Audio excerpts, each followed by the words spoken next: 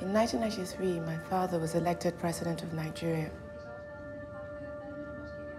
He came with a platform that said, hope, farewell to poverty. When I first heard the story of Hafsat Abiola from Hafsat, I saw that this was a story of a woman who had sacrificed everything for her country. And that was an incredibly inspiring story to be able to tell. And then to be able to look at her legacy and the passing on of that legacy to a new generation of women, human rights and democracy activists in Nigeria was a tremendous opportunity. My mother was the leader of the pro-democracy movement in Nigeria. Because of our efforts to protest the military's continued dictatorship, she was assassinated. My parents paid the price, and I want to make sure that what they died for was not in vain.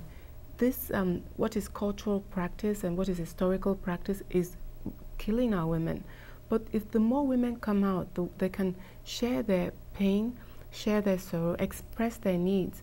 And it will take a while because culture takes a while to change, but the change will be inevitable.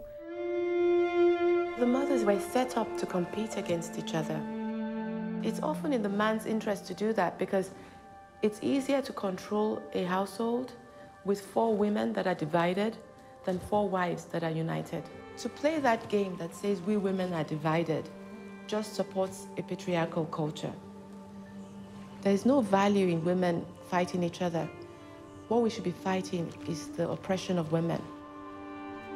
Hafsat recognizes that women have rights that they have been for so long denied. I wanted to empower the strongest voices for change as soon as possible. And so I created Kudirat Initiative for Democracy. I wanted to begin to challenge the notion of what is a successful life, which I think is important because, you know, I do believe that for Nigeria to move forward, we need to be more willing to make sacrifices to bring about the changes that are needed. And if people are feeling that those that make sacrifices are wasting their lives, well, we're not going to have a critical mass doing that.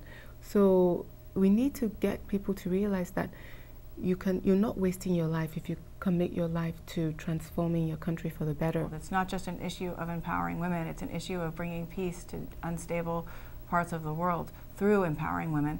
So being able to discuss that connection and have a film that illustrates that potential is a powerful tool. If what they were hoping to do was to silence the voices of Nigeria's women who were demanding change, I would make sure that my mother's voice was not made silent by even one day.